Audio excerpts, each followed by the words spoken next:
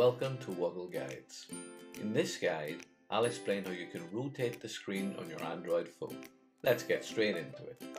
I'm on my Android phone and looking at a page view of some of my apps. It's quick to rotate the screen on your phone, and in this guide, I'll show you how to force the screen to rotate when you move your phone and how to do it automatically.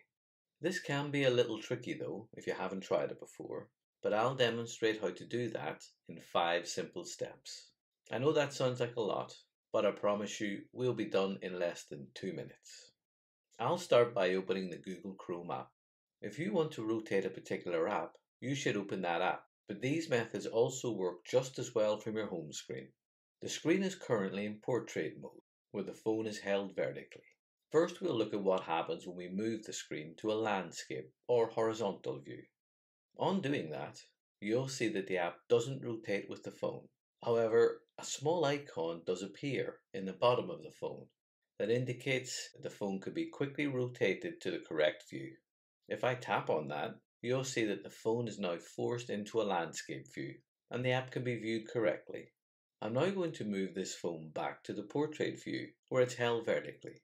Once that's done, you'll see that once more the rotate icon appears in the bottom of the phone. Tapping on that icon again will force the screen to rotate to the correct view. Whilst that works to rotate the screen, you might prefer this to be done automatically whenever the phone senses that it's been moved to the portrait or landscape positions. To do that, we need to open the shortcut menu. We can do this by pulling down from the top of the phone. You'll see that a list of quick one-click options is then presented, such as turning on your phone flashlights or opening your Google Wallet. We're interested, however, in the auto rotate option, shown in the top left of that list.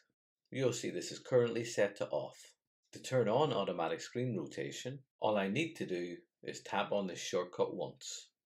Google confirms that option is now on, and if I return to the Google Chrome browser, the screen is automatically rotated when I switch between landscape and portrait modes. I hope you found this Woggle guide useful and learned something new. If you have, please like this video or subscribe for free so that you can find out when new guides are available. Thanks for watching and do look after yourself until next time.